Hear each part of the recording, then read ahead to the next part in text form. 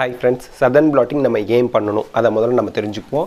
So ஒரு செல் இப்படி இருக்குன்னா அந்த செல்லுக்குள்ள முழு DNA இப்படி இருக்குன்னா இந்த DNA-வை தனியா நம்ம செப்பரேட் பண்ணி எடுத்துறோம். சோ இந்த DNA-ல ஒரு பர்టిక్యులர் சீக்வென்ஸ் இந்த சீக்வென்ஸ்க்கு உங்களுக்கு என்ன சீக்வென்ஸ் என்ன நியூக்ளியோடைட் பேஸ் பேர் அங்க இருக்குன்னு நமக்கு ஆல்ரெடி தெரியும். சோ இத ஃபைண்ட் அவுட் பண்ண இந்த சீக்வென்ஸ் பிரசன்ட்டா இருக்கா இல்லையா ஆல்ரெடி நமக்கு சீக்வென்ஸ் தெரியும். அது இந்த ஜீனோம்ல இருக்கா இல்லையா ஜீனோம்ங்கிறது total DNA present inside the cell அந்த total DNA-ல நமக்கு தேவையான சீக்வென்ஸ் இருக்கா அப்படிங்கறத கண்டுபிடிக்கிறது தான் sudden blotting. அதுக்கு தான் இத பயன்படுத்துறோம். So to find out specific DNA sequence நமக்கு ஆல்ரெடி தெரியும். அது ஒரு ஜீனோம்ல இருக்கா இல்லையான்னு கண்டுபிடிக்கிறதுக்கு தான் sudden blotting பண்றோம். அதை எப்படி பண்றோம்ங்கறத இந்த வீடியோல டீடைலா பார்க்கலாம். Welcome to Biology Simplified Tamil. நான் உங்க செந்தில்நாதன். So sudden blotting பண்றதுக்கு முன்னாடி ரெண்டு விஷயம் நமக்கு இம்பார்ட்டன்ட். ஒன்னு நியூக்ளிக் ஆசிட் ஹைபிரிடைசேஷன் எப்படி பண்றாங்கன்னு நம்ம தெரிஞ்சிருக்கணும்.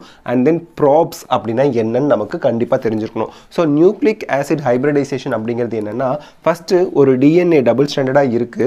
அத ஹை டெம்பரேச்சர்ல ஹீட் பண்ணும்போது ஹை டெம்பரேச்சர்ல ஹீட் பண்ணும்போது டீநேச்சர் ஆகும். டீநேச்சரேஷன்னா என்ன தெரியுமா?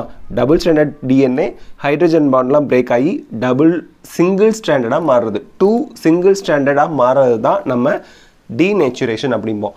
அதே ரெண்டு single standard DNA strands proper டெம்பரேச்சரில் இன்குபேட் பண்ணும்போது டபுள் ஸ்டாண்டர்டாக திருப்பியும் மாறும். அதை ரீநேச்சுரேஷன் அப்படிம்போம். ஸோ இந்த டீநேச்சுரேஷன் தான் நமக்கு இங்கே வேணும். காரணம் என்னென்னா இங்கே பார்த்துக்குங்க, single standard 2 single standard nucleic acid molecules complementary base சீக்வன்ஸை follow பண்ணும். What is complementary base sequence நமக்கு நல்லா தெரியும்.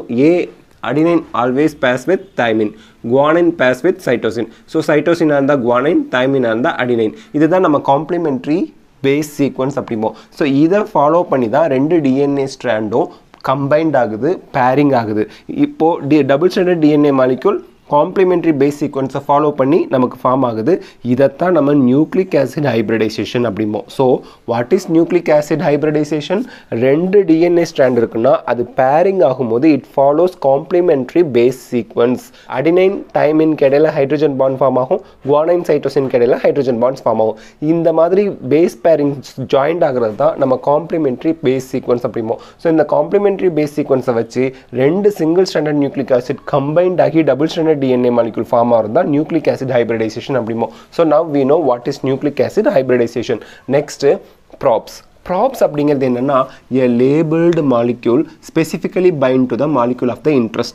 Molecule of the interest அப்படிங்கிறது என்னன்னா specific DNA sequence நமக்கு தெரிஞ்சது, நமக்கு தேவையானது. அதை target sequence-னு சொல்லுவாங்க. So இங்க labeled molecule தான் நமக்கு specific DNA sequence or target sequence கண்டுபிடிக்க ஹெல்ப் பண்ண போகுது. ஸோ இங்கே லேபிளிங்க்கு என்ன யூஸ் பண்ணுவோம்னா ரேடியோ ஆக்டிவ் ஆட்டம்ஸை யூஸ் பண்ணுவோம், இல்லைனா ஒரு என்சைமை யூஸ் பண்ணலாம், இல்லை ஃப்ளோரசன்ஸை யூஸ் பண்ணலாம். மோஸ்ட்லி ரேடியோ ஆக்டிவ் ஆட்டம்ஸ் தான் யூஸ் பண்ணுவோம். ரேடியோ ஆக்டிவ் ஆட்டம்ஸை யூஸ் பண்ணும்போது அதை ஃபைண்ட் அவுட் பண்ண ஆட்டோ ரேடியோகிராஃபியை யூஸ் பண்ணுவோம். சரி, இப்போது இந்த ரேடியோ ஆக்டிவ் ஆட்டமை எப்படி யூஸ் பண்ணுவோன்னு பார்க்கலாம். ஸோ இதுதான் நமக்கு கண்டுபிடிக்க வேண்டிய சீக்வன்ஸ், டார்கெட் சீக்வன்ஸ்னு வச்சுக்கோங்க. அதோட காம்ப்ளிமெண்ட்ரி சீக்வன்ஸில் ஒரு ஆட்டமில் நம்ம லேபிளிங் பண்ணிடுவோம். ஸோ லேபிளிங் அப்படிங்கிறது என்ன அப்படின்னா ரேடியோ ஆக்டிவ் ஆட்டமை இதில் கம்பைன் பண்ணிடுவாங்க. மோஸ்ட்லி பாஸ்பேட்டில் ரேடியோ ஆக்டிவிட்டியை வச்சு இதில் கமெண்ட் பண்ணி வச்சுருவாங்க. ஸோ இப்போது TCAAGCங்கிறது AGTTCG இருந்தால் போய் பைண்ட் ஆகும். அப்படி பைண்டாக இருந்தால் ஆட்டோ ரேடியோகிராஃபி பண்ணும்போது இது ரேடியேஷனை எமிட் பண்ணி இது ப்ரெசண்ட்டாக இருக்குங்கிறத நமக்கு காமிச்சு கொடுக்கும். ஸோ ப்ராப் அப்படிங்கிறது லேபிள்டு மாலிக்யூல். அந்த லேபிள்டு மாலிக்யூல் தான் நமக்கு specific DNA sequence R target sequence நமக்கு தேவையான ஜீனோமில் இருக்கா இல்லையாங்கிறத கண்டுபிடிக்க ஹெல்ப் பண்ணுது. அதுக்கு நம்ம ரேடியோ ஆக்டிவ் ஆட்டம்ஸை ப்ராப்ளம் யூஸ் பண்ணுறதுனால இதை ஆட்டோ ரேடியோகிராஃபி வச்சு கண்டுபிடிச்சிடுறோம். So nucleic acid hybridisation and props இது ரெண்டும் ரொம்ப முக்கியம் சதன் பிளாட்டிங்கில். சதன் பிளாட்டிங் அப்படிங்கிறது என்னென்னா ஜெல்லிலேருந்து, அதாவது அகரோஸ் ஜெல் எலக்ட்ரோஃபோரசிஸில் டிஎன்ஏவை செப்பரேட் பண்ணியிருக்கோம். அதில் இருந்து டிஎன்ஏவை இம்மொபிலிஸ்ட் ஃபார்மில் மூவ் பண்ணாமல் இம்மொபிலிஸ்ட் ஃபார்மில் ட்ராப் பண்ணிடுறோம். எதில் ட்ராப் பண்ணி வைக்கிறோம்னா ஒரு மெம்ப்ரெயினில், பயாலஜிக்கல் மெம்ப்ரெயினில். இங்கே நம்ம யூஸ் பண்ணுற biological membrane nitro cellulose membrane. So அந்த மெம்ப்ரெயினில் நம்ம ட்ராப் பண்ணி வச்சிடறோம். யாரை? Either DNA R RNA. Nucleic ஆசிட்ங்கிறது DNA R RNA R protein. அதை நம்ம பிரித்து வைக்கிறது, செப்பரேட் அண்ட் ஐசோலேட் பண்ணுறது ஜெல்லில். அந்த ஜெல் செல்லிலேருந்து பர்மனெண்ட்டாக ட்ராப் பண்ணி வைக்கிறதுக்கு நம்ம நைட்ரோசெல்லுலோஸ் மெம்பரேனில் ட்ராப் பண்ணி வைக்கிறோம். அந்த ப்ராசஸை தான் நம்ம சதன் பிளாட்டிங் அப்படிங்கிறோம். அது சதன் பிளாட்டிங்கில் டிஎன்ஏவை பிளாட் பண்ணி எடுக்க போகிறோம். கண்டுபிடிச்சது சதன்கிறதுனால சதன் பிளாட்டிங்னு அவர் பேரை வச்சுட்டாங்க 1975. நார்தன் பிளாட்டிங்கை பொறுத்த வரைக்கும் ஆர்என்ஏவை பிளாட் பண்ணி எடுப்பாங்க, அதில் ட்ராப் பண்ணி எடுப்பாங்க மெம்பரேனில். வெஸ்டர்ன் பிளாட்டிங்கை பொறுத்த வரைக்கும் மெம்பரேனில் ப்ரோட்டீன், டிஃப்ரெண்ட் ப்ரோட்டீனை நம்ம ட்ராப் பண்ணி எடுப்போம். ஓகே, ஸோ இப்போ ஸ்டெப்ஸ் இன் சதன் பிளாட்டிங்னு பார்த்தா 5 ஸ்டெப்ஸ் இருக்குது. ஃபஸ்ட் ஸ்டெப் என்னன்னா DNA should be digested. DNA டைஜஷன்னா இல்லாமல் போகிறது கிடையாது, டிஎன்ஏவை சின்ன சின்ன பீஸாக கட் பண்ணுறது with help of restriction endonuclease. And then agarose gel எலக்ட்ரோஃபாரசிஸில் அந்த டிஎன்ஏவை கட் பண்ண பீஸ் இருக்கு இல்லையா, அதை செப்பரேட் பண்ணி ஐசோலேட் பண்ணுறது. இங்கே மைல்டு ஆல்கலி NaOH யூஸ் பண்ணும்போது டபுள் ஸ்டாண்டர்ட் டிஎன்ஏலாம் சிங்கிள் ஸ்டாண்டர்டாக மாறும். சதன் பிளாட்டிங்கில் எல்லாமே சிங்கிள் ஸ்டாண்டர்டாக தான் இருக்கணும். அப்போ தான் நம்ம ரேடியோ லேபிள்டு காம்ப்ளிமெண்ட்ரி ஸ்டாண்டை பேர் பண்ண வச்சு ரேடியேஷன் இருந்ததுன்னா நமக்கு தேவையான சீக்வன்ஸ், டார்கெட் சீக்வன்ஸ் இருக்குன்னு அர்த்தம். ரேடியேஷன் உள்ள அந்த ஃப்ராக்மெண்ட் போய் ஜாயிண்ட் ஆகலை அப்படின்னா நமக்கு தேவையான சீக்வெண்ட் இல்லைன்னு அர்த்தம். பார்க்கலாம். Next blotting. So agarose gel electrophoresis ஜெல்லில் இருக்கக்கூடிய டிஎன்ஏவை இப்போ பிளாட் பேப்பருக்கு மாற்ற போகிறோம். இதுக்கான ஸ்டெப்ஸ் இங்கே வரைஞ்சிருக்கோம். என்னென்ன எக்யூப்மெண்ட் யூஸ் பண்ணுவோன்னு நம்ம புக்கில் அந்த எக்யூப்மெண்ட்டோட டயக்ராம் கொடுத்துருப்பாங்க, அது இப்போ பார்க்கலாம். ஸோ ஃபஸ்ட்டு நம்ம இந்த மாதிரி ஒரு ட்ரேயில் சொல்யூஷன் எடுத்துக்குவோம். இந்த சொல்யூஷன் யார் அப்படின்னா ட்ரான்ஸ்ஃபர் பஃபர்.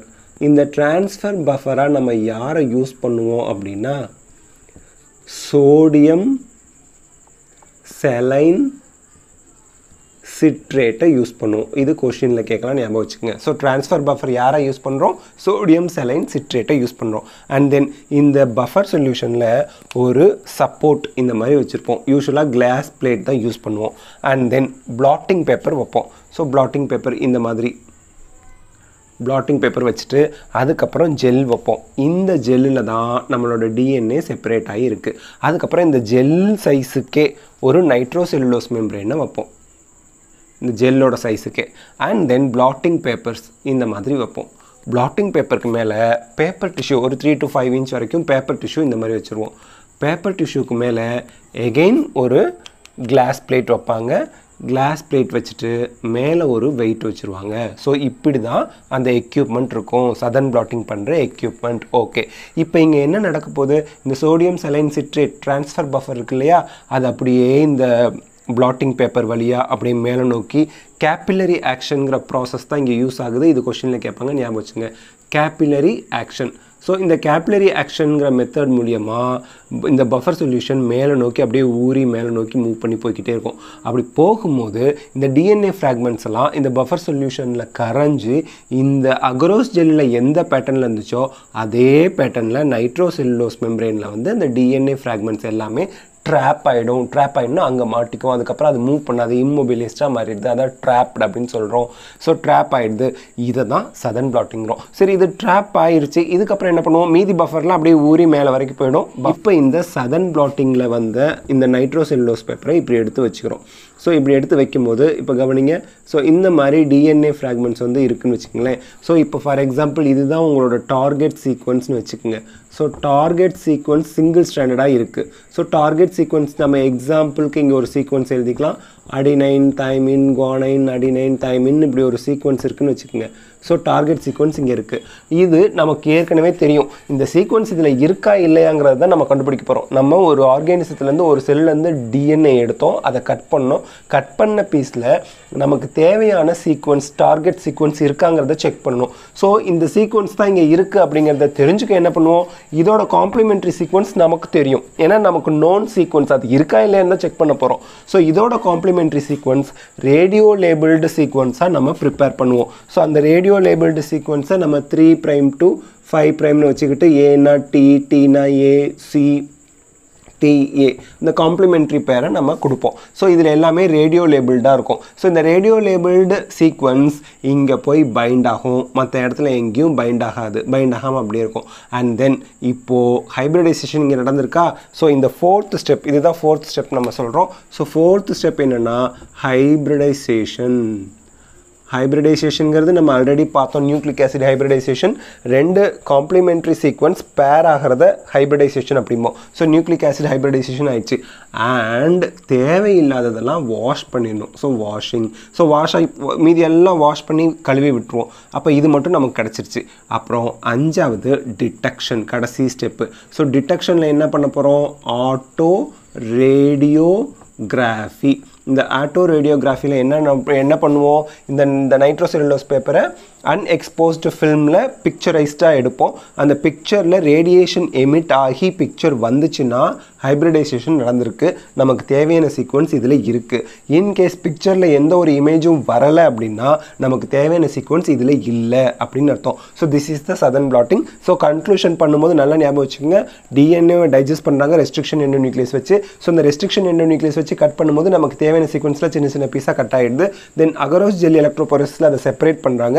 செப்பரேட் பண்ணும்போது மைல்டு ஆல்கலி NaOH கொடுக்கும்போது டபுள் ஸ்டாண்டர்ட் டிஎன்ஏலாம் சிங்கிள் ஸ்டாண்டர்டாக மாறிடுது. அண்ட் தென் பிளாட்டிங், இந்த மாதிரி சீக்வன்ஸில் இந்த மாதிரி ஸ்டெப்பில் நம்ம பிளாட்டிங் பண்ணுறோம். பிளாட்டிங் பண்ணதுக்கப்புறம் நமக்கு கிடைச்ச நைட்ரோசெல்லுலோஸ் பேப்பரை எடுத்து அதில் தான் டிஎன்ஏலாம் ட்ராப் ஆகி வந்துருச்சு. ஹைப்ரிடைசேஷன் பண்ணுறோம். ஹைப்ரிடைசேஷனுக்கு நம்ம யூஸ் பண்ணுறது ரேடியோ லேபிள்டு சீக்வன்ஸ். இதை தான் நம்ம ப்ராப் அப்படிம்போம். மறந்துடாதீங்க, ப்ராப் ஆல்ரெடி நம்ம டீட்டெயில்டாக பார்த்தாச்சு. ப்ராப்னா radio labelled complimentary sequence. So இந்த சீக்வன்ஸ் போய் ஏற்கனவே நம்ம நைட்ரோசெல்லுலோஸ் பேப்பரில் ட்ராப் பண்ணி வச்சுருக்கக்கூடிய சிங்கிள் ஸ்டாண்டர்ட் டிஎன்ஏவோட பைண்ட் ஆயிடுச்சுன்னா நம்மளோட டார்கெட் சீக்வன்ஸ் அதில் இருக்குன்னு அர்த்தம். பைண்ட் ஆகலைன்னா டார்கெட் சீக்வன்ஸ் இல்லை. பைண்ட் ஆனது பைண்ட் ஆகலை எப்படி கண்டுபிடிக்கிறது? ஹைப்ரிடைசேஷன் நடந்திருக்கு நடக்கலை அப்படிங்கிறத எப்படி கண்டுபிடிப்போம்? By auto radiography. ஏன்னா ப்ராப்ளம் நம்ம வந்து ரேடியோ லேபிள்டு சீக்வன்ஸ் தான் கொடுக்குறோம். அப்போ ரேடியோ லேபிள்டு சீக்வன்ஸ் போய் பைண்ட் ஆயிடுச்சுன்னா ஆட்டோ ரேடியோகிராஃபி பண்ணும்போது இமேஜ் இருக்கும் ஃபிலிமில். அதே இது போய் பைண்ட் ஆகணும்னா இமேஜ் ஃபிலிமில் தெரியாது. So this is Sathan blotting. இந்த வீடியோ உங்களுக்கு யூஸ்ஃபுல்லாக இருந்தால் லைக், ஷேர் பண்ணுங்கள், கமெண்ட் பண்ணுங்கள். பயாலஜி சிம்பிளிஃபைட் தமிழுக்கு சப்ஸ்கிரைப் பண்ணுங்கள். தேங்க்யூ.